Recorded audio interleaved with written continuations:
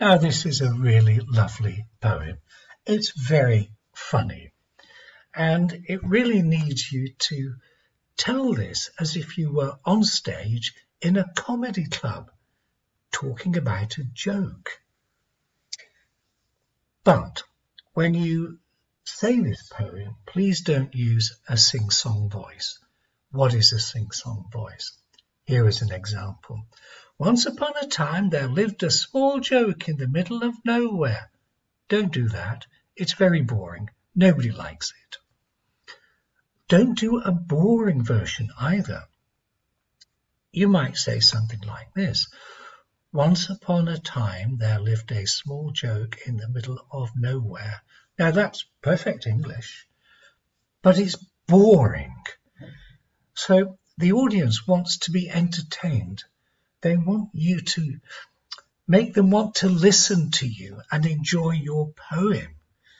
So I can show you how to do this, how to speak really confidently, how to speak with a nice BBC English accent, and to use great pronunciation, great enunciation, and some lovely intonation and expression that brings the poem alive.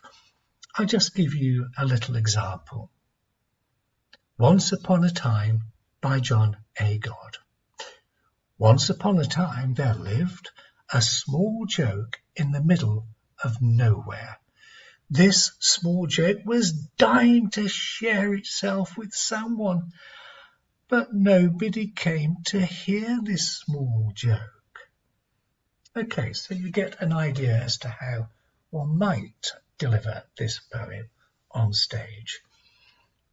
So how can I help you? Well, I can produce 3 video recordings. The first will be of the whole poem, but slowly, so that you can understand how to pronounce and enunciate every single word, and do that in really good English.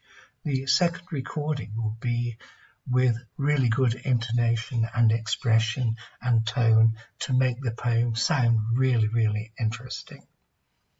And the third will be with my face to screen, where I shall discuss things like body language and gestures and the all-important facial expressions.